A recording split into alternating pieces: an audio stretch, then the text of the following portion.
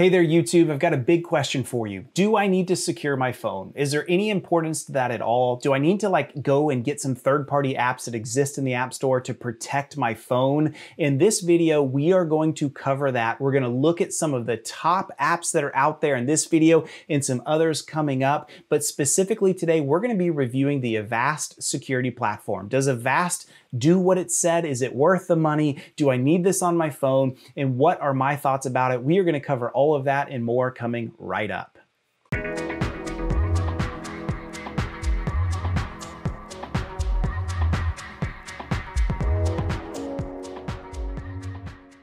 So cybersecurity on the phone, is that important at all? Well, let's answer that today in this video, and we're going to be covering a number of technologies in this video series all around cybersecurity on our phones. We're going to cover today a review of Avast Cybersecurity and talk about why that matters for you and for me, and if we really even need it at all.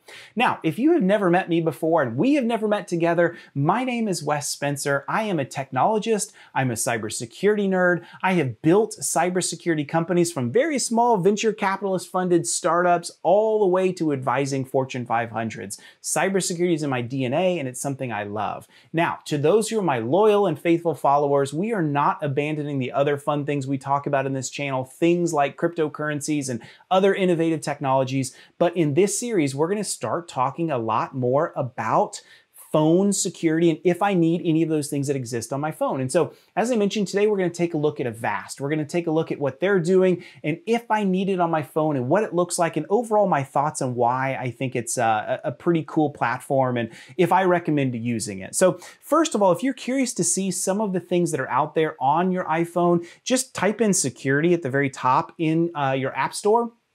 And you'll be taken to a list of different applications that exist. So you can see McAfee is here, Lookout, Norton, Avast, a lot of the key players. Then you start to see some newer ones that you may or may not have heard of. And then even getting into some privacy and some VPN apps. So definitely pretty cool to see some of these things on here. I'm not going to review every single one, but I do want to start with Avast because they're a pretty well-known platform. And so when you tap into these guys, you're going to see some things that are pretty good from a high level. Look at this. They've got 4.7 average rating out of 27,000 reviews. That's pretty good. There's a reason why I'm starting with theirs first. Not just the name recognition in the security industry, especially the consumer industry, but also the fact that they've got so many reviews. Now, the thing I keep laughing about, you see their age categorization of 4+. Sure, there's nothing like illicit in this app itself that would cause a rating for anything higher, but keep in mind it has a VPN in it, not to spoil things for you, but that VPN would allow you to bypass a lot of security controls and thereby find some illicit things. So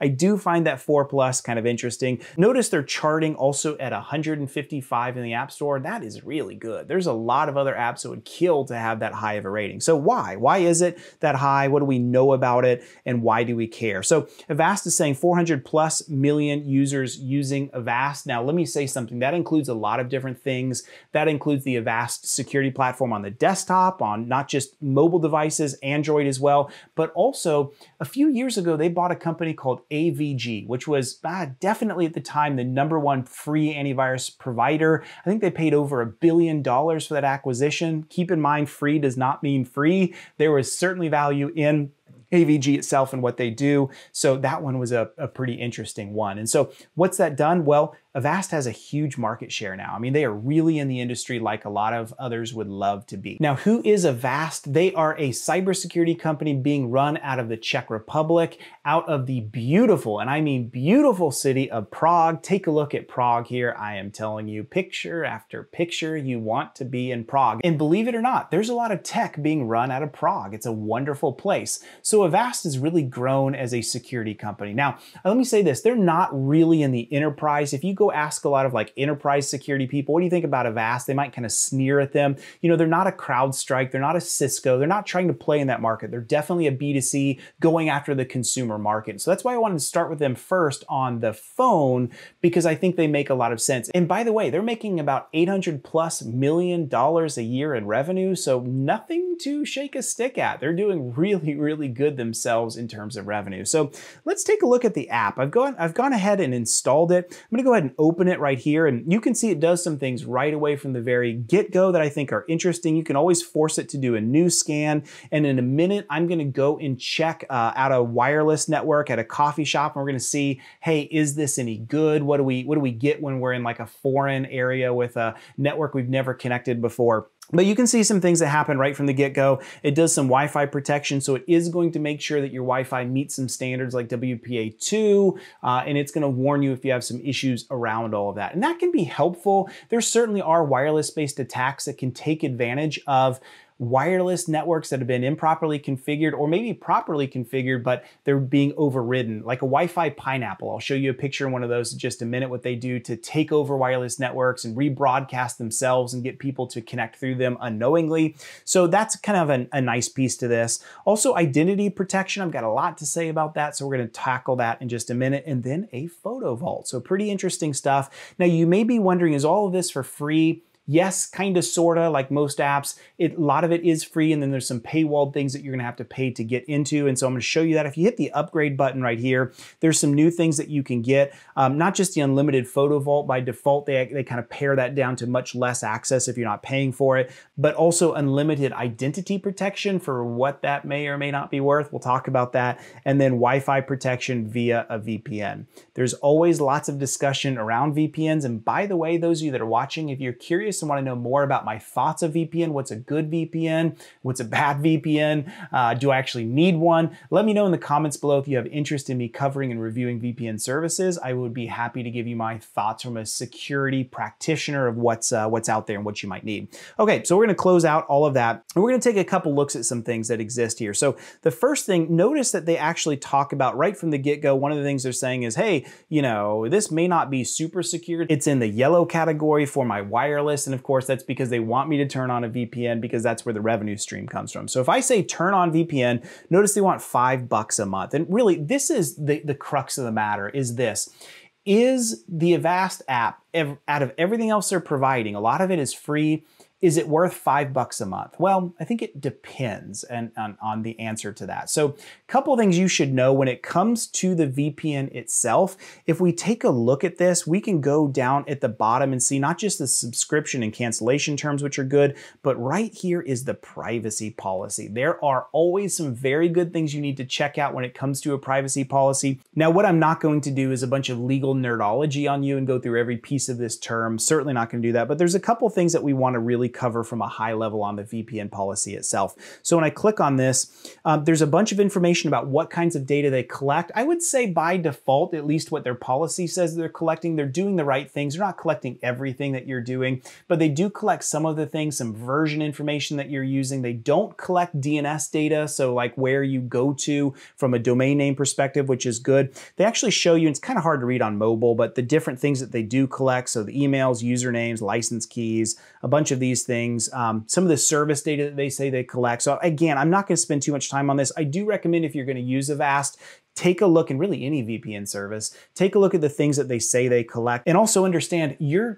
tunneling all of your internet traffic through them. Why does that matter? Well, it matters because if you're getting all of your traffic through them and they can see everything, it all depends on what they collect and what they say they collect, and maybe what they collect that they don't say they collect. And I'm not saying Avast is doing anything underhanded. I'm just saying you need to, if you're using a VPN for privacy, you need to really choose wisely which one you use.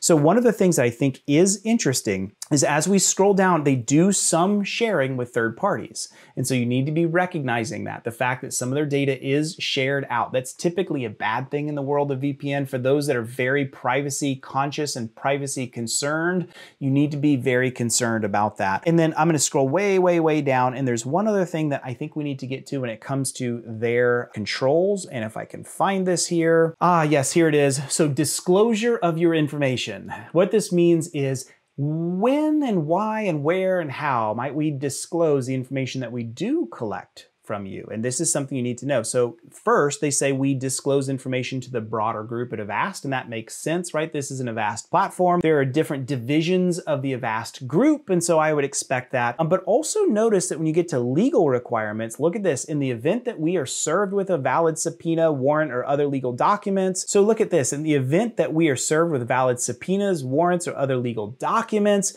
we may, by applicable law that compels us to comply, share and disclose that information. So you need to know that.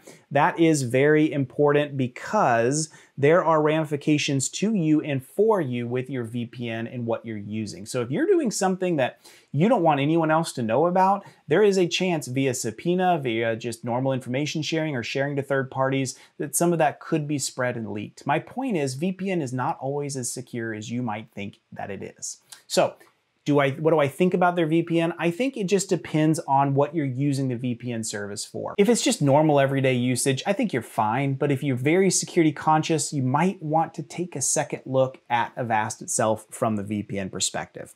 Okay, let's take a look at identity protection. I'm gonna do this live with you. So I can type in one of the email addresses that I use, and then what I am going to do is let it check me out and say, hey, do I have leaked passwords? And by the way, shock factor, yes, almost everyone does. I know I have a number on this email address. Here's the way leaked passwords work. You can't stop a lot of this. This is one of these things where as you use your email as a username in the course of just living your life, some of the platforms you use are going to have your email address leaked through some kind of database hack or some other breach, and those get put onto public password lists and what we call dump lists. You can't stop that. That's just going to happen. And so to mitigate that, you need to use unique passwords for every single site, obviously long, complex passwords. But it is good to know the sites where you do have a leaked password that has been compromised. A legitimate company is going to let you know when that happens, but you will find when you check this against other lists, you might be like, I didn't remember using that site ever before. Maybe they never notified you or you missed it.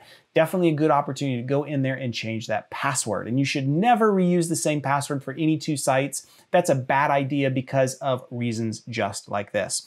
So we're gonna take a look at this. I'm gonna click right here and I'm gonna look and see, oh my goodness, look at all the different sites where I have had a leaked password. Now for me, fortunately, every single one of these, I am well aware that I've had a leaked password for. None of these concern me. I've changed them for all of these. But what I can do is I can actually tap on one and I can see the information around it. So here's Canva's. If you don't know, Canva had a database breach. So you're seeing the information around all of this. And then I can click on this change password. And this is kind of cool. It takes me right into Canva's website. And they don't always take you right to the password change, but at least it lets me know of the areas where I may have a leaked site where I need to change my credentials. And by the way, this is completely free in the app itself. And so if you're curious and you've never done one of this, there's a lot of different places you can go to check for leaked passwords. My favorite is actually Have I Been Pwned? Put a link in the description down below if you want to check that out. But this is certainly helpful. The last thing I wanted to show you is the photo vault. So I can hit open on this. And then what I can do is I can actually drop photos into this photo vault. Now there's something interesting. When I hit the set password or passcode for this, notice that it actually tells me, hey, be careful. Anything you drop into this vault, when you delete your app itself, all of those photos go with it. So it is actually in app is where it's being stored for all of this. You just need to keep that in mind. So if you're using this for whatever reason, you want to store photos in this app, I have no use case for that, nor do I have trust for any app outside of what's built into iOS, and even I don't trust them with photo backups. But I just find this to be really interesting. So just know that you can drop photos in there. I am not going to set a passcode to this, not because I'm worried about you seeing it, but less because I don't want my photos to show up from my phone itself into this. So know that that exists as well. So that's about a tour of most of the things that exist inside the app. But one of the things we really want to do is go check this out in a public network and see, does Avast do anything different? What does it look like for me when I check out the Avast app itself on an open wireless network? And does that mean anything for me, and should I care? All right, so here we are back at the coffee shop and wanted to test the Wi-Fi here and see what we thought about it and if it's working and what we're gonna get out of it. Now, the wireless itself is blocking my ability to do an aircast over to the screen, so I'm gonna have to record that later and then put that back into the video. You're not gonna notice that, but I'm gonna notice a lot of what fun that gives. So one of the things I wanted to check with this app is what happens with an open Wi-Fi where it has one of those pop-ups where you gotta put in your credentials, but the actual Wi-Fi is not protected, it's not WPA2, it's completely open Wi-Fi. That's what I wanted to test. And I noticed as soon as I connected to it, one of the things that it did was it did have a pop-up notification saying, hey, we're scanning this website. And then what happened is, now that I've got it up, and you're gonna see here in the app when I have this overlaid onto the video, it does show, hey, you're on Spectrum Wi-Fi. Not only that, but it shows that it is not secure. It says everything you do in this network may be exposed. And that was good for me to see. It's good for me to see because, again, if I'm not a technical user, if I'm buying this maybe for my parents, something like that, and I want them to be careful about the Wi-Fi networks they connect to, this is an added benefit. It's not gonna make sure that every Wi-Fi is completely secure. Like I mentioned before, for example, like Wi-Fi Pineapple is a good example, is something that would probably be bypassed by an app like this. It wouldn't necessarily know whether it's secure or not, but what is really good about this one is the generic things like an open Wi-Fi that has no encryption between me and the access point itself, where that data could be leaked out, is going to show that it is insecure. And so what would you do with this? How would you protect yourself against this? Obviously you would turn on VPN, and that's part of the purpose of their app. You would hit that turn on right here, and then as soon as you hit that, it is going to allow you to have the ability to purchase VPN and tunnel through it. So even if I'm connected to a completely open Wi-Fi, my VPN tunnel itself is going to be encrypted end to end. And of course, all VPNs are gonna do that as long as it's advertising what it says. So now you know how it works. I was curious to see what it would do at the coffee shop with open Wi-Fi. I am glad to see, Avast, that you notified me that it was an open Wi-Fi and that it was something that I needed to fix. So that in itself is good. Now we're gonna go back home and I'm gonna give you my closing thoughts all around Avast, and we'll see what we think in conclusions. Okay, so there you have it. There is a good review of all of the pieces of the Avast app itself. I mean, it's not mind-blowingly amazing. It does have some nice features. The things I like the most about it, the VPN is great if you just want a very simple $5 a month, easy to use VPN, and you just are privacy conscious, but you're not doing anything that's overly so to where you don't want some of that information shared or leaked. Avast is a good company, good reputation, and would work. Now, there are certainly many other VPN services out there, several of which I would probably recommend over Avast, but it is a usable solution. I do like their password leaking section where it kind of shows you some of the email addresses you have in place that may have had leaked passwords. That's nice. You can get that elsewhere. Overall, what do I think about the Avast app? I think it's fine for home users that are not sophisticated. They want a very simple app. I think the free version should work for most people, but if you do want the VPN, you're going to have to pay for it, and that makes sense. So I think it's a pretty interesting app and what all it's doing. Do I think I need it? Definitely not. Do I think most people need it? Probably not. But certainly an interesting app if you're looking for something very simple, maybe for a parent or a grandparent. You just need to do some basic security protections on top. Hey, I'd love to know what you think about this. I'd love to know what app you're using for your home security on your phone. Give me some thoughts down below in the comments. And as always, if you like this video, hit the thumbs up for me, hit the subscribe, and definitely check out a lot of my other content that I am continuously producing, all for you, my friends. I hope you have a great rest of the day. Thanks.